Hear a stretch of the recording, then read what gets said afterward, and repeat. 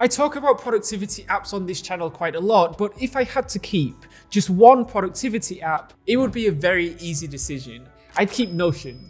I started using Notion probably about 2 years ago now, and it is by far my most used productivity app. I pretty much run my entire life from it, both my personal life and my work life. So this video is sponsored by Notion. I actually made another sponsored video exactly 1 year ago, and back then I only had 7 pages on my Notion. However, now I have 20 different pages doing 20 different things. So in this video, I'm gonna go through how I essentially organize my entire life through Notion and how you can optimize your own productivity through Notion, particularly if you're a student. And by the way, there's a link in the description if you want to download Notion and try it for yourself to build your own productivity system. Notion is 100% free for students and educators, so you can sign up with your school email address to get instant access to all personal pro plan features.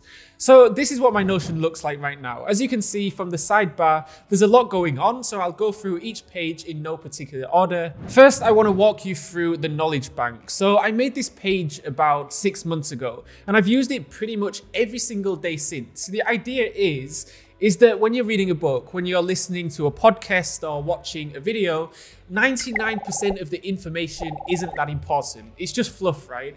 However, you spend hours consuming content for that 1% of golden advice, that golden nugget of information that resonates with you so powerfully that it triggers you into taking action and changing the course of your path.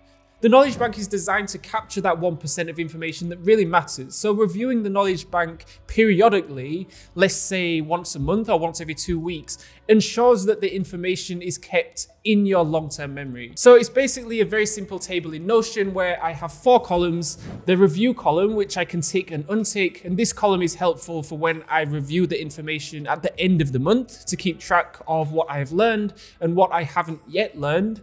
The second column is the headline, so I put the most important information here in just one summarized sentence.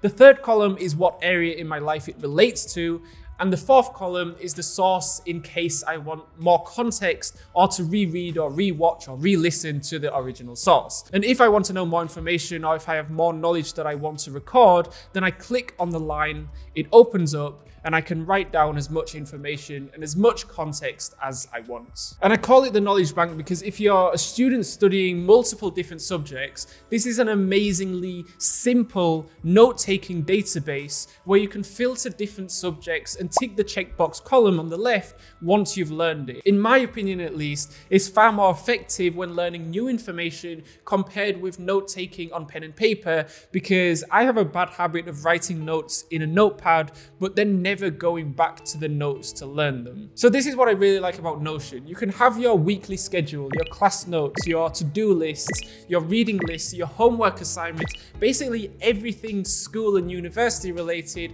organized in one software. So the next page I want to show you is my weekly schedule. So you can see the schedule that I have now. It's super flexible. I have the bare minimum that I can get away with. So basically the most important task that I need to do each day. And batch production is a big part of my routine. So on Monday, I'll upload a YouTube video and write 1 YouTube video script. Tuesday, I'll write 2 YouTube short scripts. Wednesday, I'll write another script. Thursday is filming day. Friday is more writing. Saturday is more writing and coming up with new video ideas. And finally, Sunday is my rest day. So most of these tasks only take a couple of hours, right? Meaning that I have the rest of the day to work on, let's say, lesser important tasks. But the main idea here is to keep the schedule ultra flexible. I've tried a lot of different weekly schedules, some that were so detailed and planned my week very rigidly. So every hour I had to be doing whatever my schedule said. So I'll show you a screenshot of a weekly schedule that I had about 4 years ago. And honestly, I just kept it up for about 2 weeks before I realized it was far too difficult to keep to such a rigid schedule, because if something unexpected popped up, like I needed to go to the supermarket or I needed a haircut, it would throw my whole schedule off. I actually used to use Trello a few years ago for my weekly schedule, but I found that Notion is just so much more flexible. Notion just does more than Trello, and in my opinion, I'd rather have one software that does everything rather than 10 different apps downloaded onto my laptop. The next page is my main note-taking page, which I've called Misc Notes. So I used to use Evernote for my note-taking, then I switched to Apple Notes, and a couple of months ago, I finally switched to Notion, just because, like I said earlier, I like having all my productivity stuff on one software.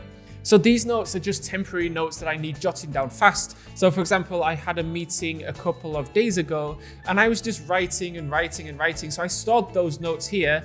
I also have a meeting on Tuesday and there's quite a lot to discuss. So again, I wrote those notes here. It's super quick and easy and I can delete them as soon as I don't need them anymore. So one of the most important parts to my Notion system is the total video management page. It pretty much runs my entire YouTube channel.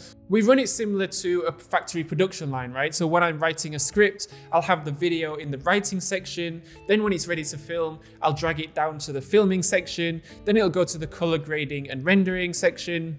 Then pending, then editing, then reviewing, then optimizing, then schedule, and finally, it will go public. And next I'll show you the company notice board really quickly. So the entire Product Elon company pretty much runs from the total video management page and this page. So as you can see, we have announcements, our missions, vision, and values, company goals, all the different employee policies and benefits and payroll and training, that kind of thing. The next page is speeches. So I literally made this in June, I think. So in June, I had 3 speeches or presentations in 1 month. And this page setup is really good for keeping track of them. For example, if I'm in the process of writing to scripting a speech, I'd move it to the in progress section and tag it writing. A very simple database like this would be so helpful if you're writing multiple assignments at the same time in terms of keeping track of deadlines and things like that. I think one of the most important things you can do as a student is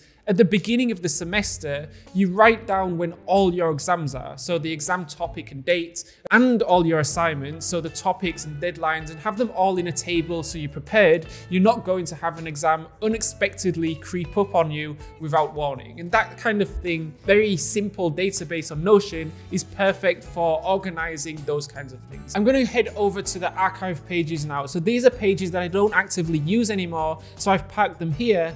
But there's a page I want to show you. It's my course tracker page. Now, these are courses that I have either not started making yet, or I'm in the process of making them, or I've completed them, right? So I wanted to show you it because I love the drag and drop Kanban style boards. If you have multiple projects going on at school or university, or even if you have a lot of homework, you can keep track with a Kanban board on Notion like this. And when you've completed it, you can then drag it over to the completed section. Now, there are many pages that I haven't shown you, and there's a reason for that. Firstly, because as a student, they're probably not very relevant to you. For example, my team and I have a Monday meeting board for when we have our weekly team meetings, and we go over 4 areas in the meeting. We have KPIs, content strategy, improvements, general and suggested topics.